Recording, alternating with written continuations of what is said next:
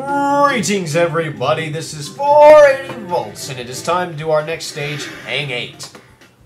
Which is one of my favorite, actually you know what, I'm going to save state for this one just because. Basically I'm going to do a speed run of this stage as quickly as I can. That was a bad speed run, this is why I'm going to save state. I promised I wouldn't save state, but, you know what? Okay, what gives? I have lost the flow of high jumping and spinning.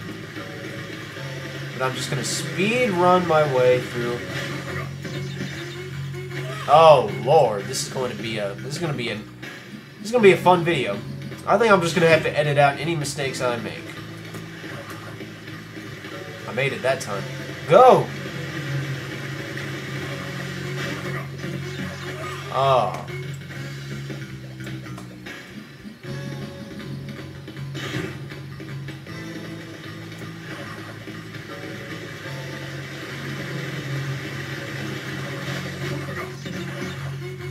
There we go, made it that time. Return to the piranha plants. Alright, a little timer just started. Depending on how fast you got to this point, the timer would have less time on it, and I just ran.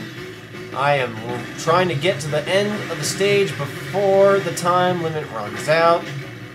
If I don't, I will not die, but I will... Don't mess with that checkpoint. Don't mess with you. Just jump up here as fast as your furry little butt. Ignore that. I'm missing this crystal. I don't think I'm going to make it. I need a mask.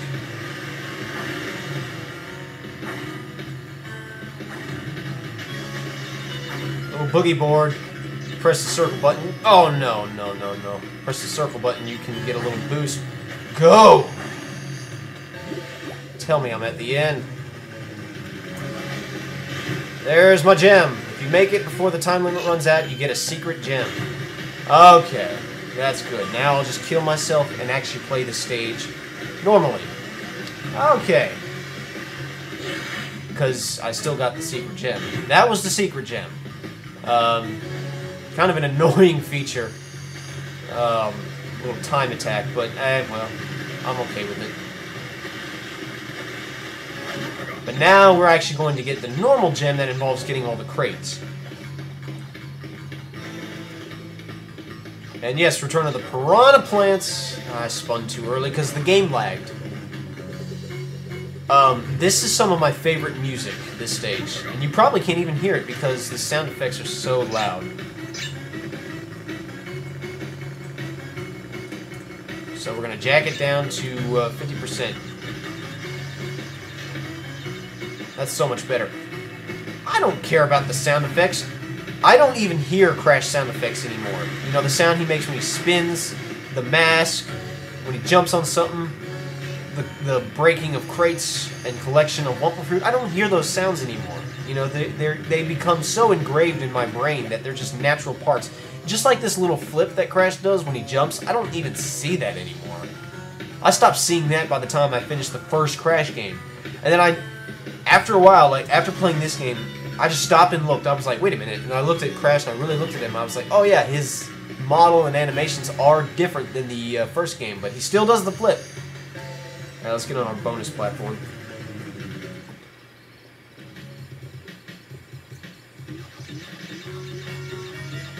Also, what setting are we in? I never could figure out. It's like, I want to say swamp, and the water definitely looks swampy, but it's like, it's too bright and colorful to be a swamp.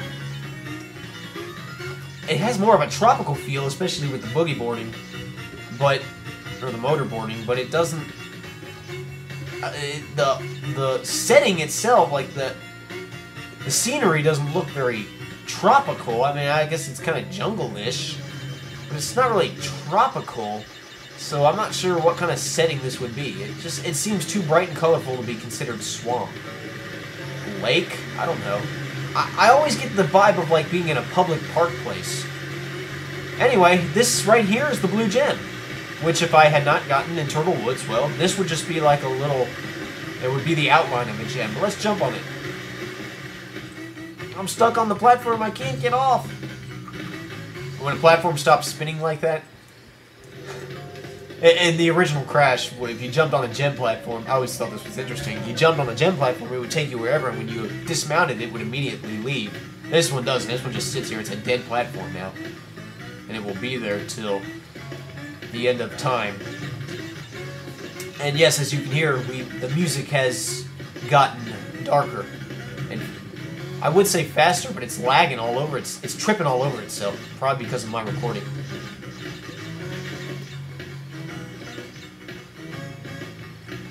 Which kind of bothers me.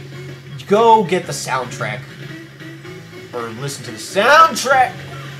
Crap. We don't have to make it through an entire stage without dying to get the gems, so that means I'm going to keep all my failures in. I'm pretty sure all the crates I got from the bonus round... Yeah, I don't have to do the bonus round again, so all that, it kept all that. I just lost my mask.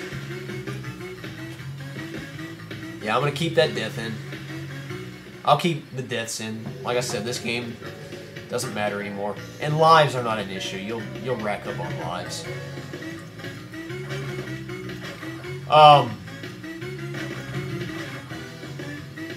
It's interesting how the gem path in the original Crash, I mean, like, the gem would take you to an area that you couldn't reach. Sometimes the gem platform was nothing more than a stepping stone for you.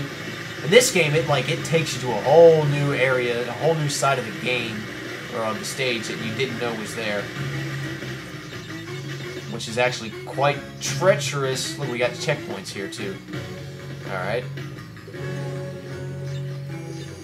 And, well, you know, the original, or rather, yeah. Oh, I hate this part. Really wish I had a mask. No! Forgot there were nitros there. If you die, if you keep consistently dying, eventually the game feels sorry for you and will grant you a mask upon respawning. It's kind of cool that this game will actually help you out. Crash 3 did the same thing.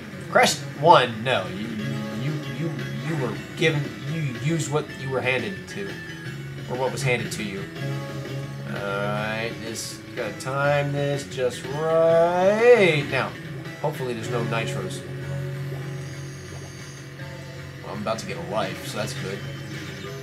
What was I about to say? Oh yeah, these, I'm gonna call them lake levels. I don't know what else to call them. These water lake levels. They're very non-linear. I mean, they're linear, but like they're very, like the bonus rounds, the secret areas, everything. I mean, the screen changes when you get there, so it makes it feel like an unreachable area, like the gem pathways. Here's our exit gem. Makes it feel like it's a completely separate world that you can't get to outside of this gem platform. And the only reason I mention that is because there are other stages where this is not the case.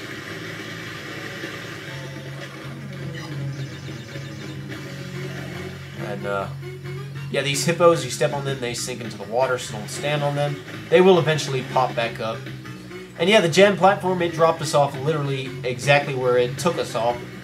You'll not always be that fortunate, so sometimes when you go in the gym, you'll have to actually backtrack. Don't get sucked into the whirlpools, obviously. Don't touch the mines. I'm about to. Okay, now what the heck? I always thought it was cool you could do tricks if you boosted on the arrow pads. Not that it does you any good. Yeah, we're about to clean this stage out. I mean, we're gonna get all 3 gems. All 3 gems? All 2 gems and the crystal. Get out of here.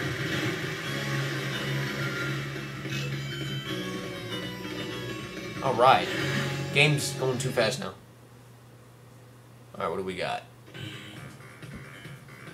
Got a crystal. Got a gem. Got another gem.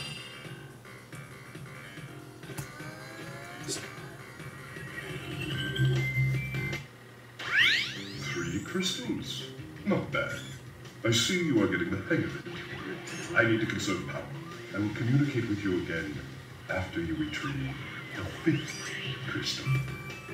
Okay, whatever. I like his animations now. His eyebrows and his hair and the whole shape of his face do weird things, depending on his facial expression. That's something the first game never did. It's also something the third game doesn't really do either. Now this here is the pits, and yeah, as you can see, it's just like Turtle Woods, except, well, it's not raining anymore. We got our bird friends, so watch out for them. Oh lord. That's the safest way. But yeah, that's what I was talking about, repeating level motifs and music, which the first game did that too, quite a bit. That's fine. Alright. Okay, game's moving too fast right now. Like, it's part of my emulator is messing up right now. So, yeah. Also,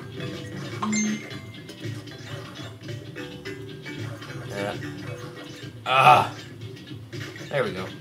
Give me a minute. I just got a minute. Alright, I had to take care of something. Alright, what do we got here? Alright, now we got the turtles with the buzzsaws on them. You don't want to jump on them. You can, it's kind of interesting if you slide into them, they'll do that, and you can use them as trampolines and all that. And,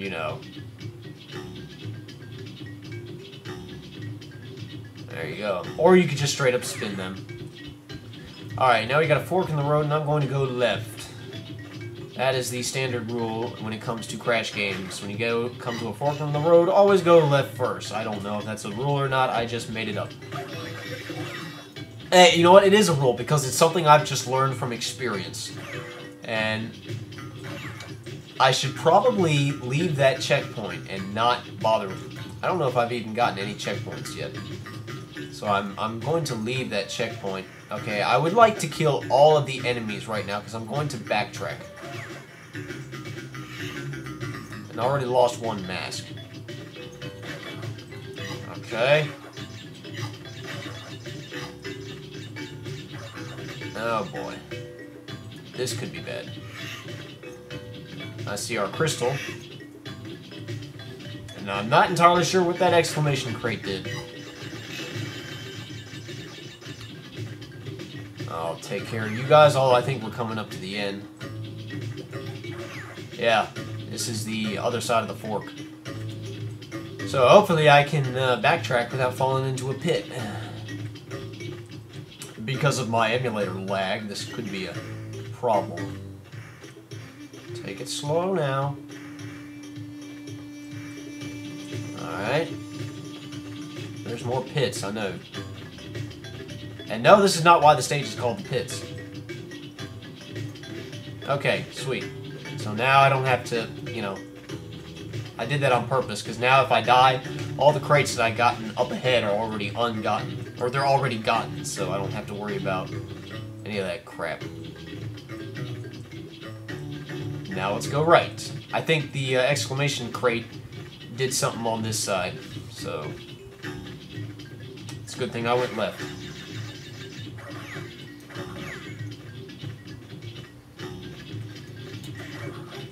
Just because I felt like it.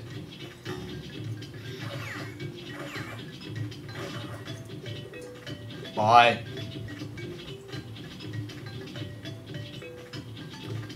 I don't really care about you guys. Oh, chain reaction. Yeah, the exclamation crate did that.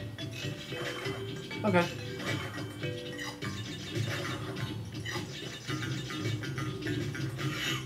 Ugh, a little bit of lag. And here's the other side of the fork. Oh, Crash games are notorious for their forks in the roads, aren't they? Or are they? I really never really thought about it. Now, this is why it's called the pits. Because you're going to have a lot of these. So I'm not even going to deal with them. Ah! Oh, now this is interesting. The half metal, half... hang on. Yeah, the half metal, half wood crates. There's... The only way to break them is to body slam them. They're wooden crates with metal frames. Body slamming is the only way to get rid of them. Haha. Okay. See, in an area like this, crawling is needed. See, if this was a Mega Man game, he would just slide under and he'd be sliding until you got out of here. No, Crash is going to crawl. Alright, you know, here's what I'm going to do. This is a little trick I always used to exploit. Hit the middle one once. Oh yeah, don't fall off this platform.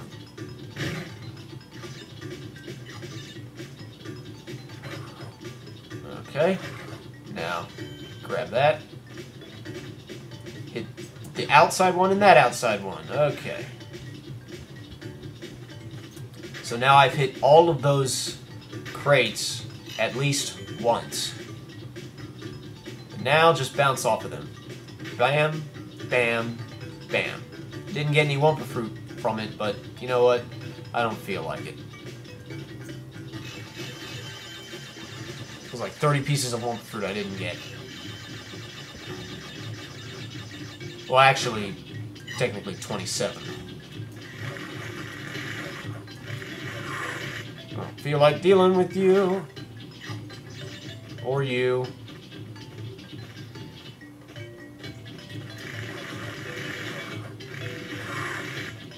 And there we go. There's our gem. Alright, so this stage is knocked out. Wasn't showing the gem for some reason. It better tell me I got the freaking gem.